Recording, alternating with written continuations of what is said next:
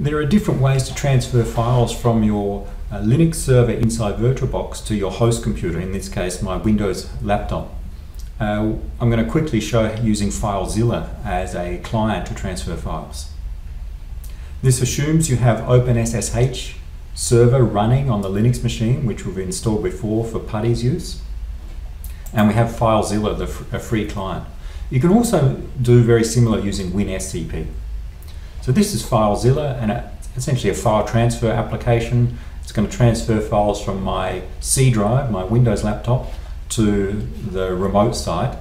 And I need to specify some address, or I can go through the site manager and set up a site and save the details for later.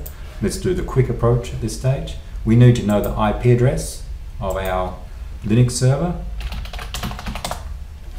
138.77.176.57. 138. We can copy and paste. 138 is the and so on for the IP address. Username is as a server. Password and port. We use port 22, which is the default anyway. And this actually uses SFTP as a protocol for transferring files, which is a file transfer protocol built on top of Secure Shell. And we already have a Secure Shell server running on our machine. And let's connect. It does a connection. We see some status messages at the top. It's successful. And it's listing the files here on the right hand side in my Linux machine. We note there's some hidden files starting with a dot here, which we don't normally see.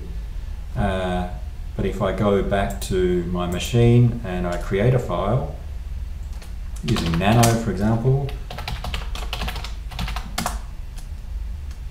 we won't use nano, it's not installed yet. We'll simply echo an example into a file.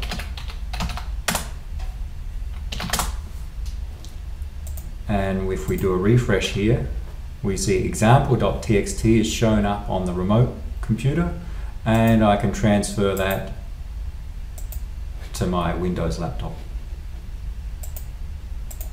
And here's example.txt on my Windows laptop.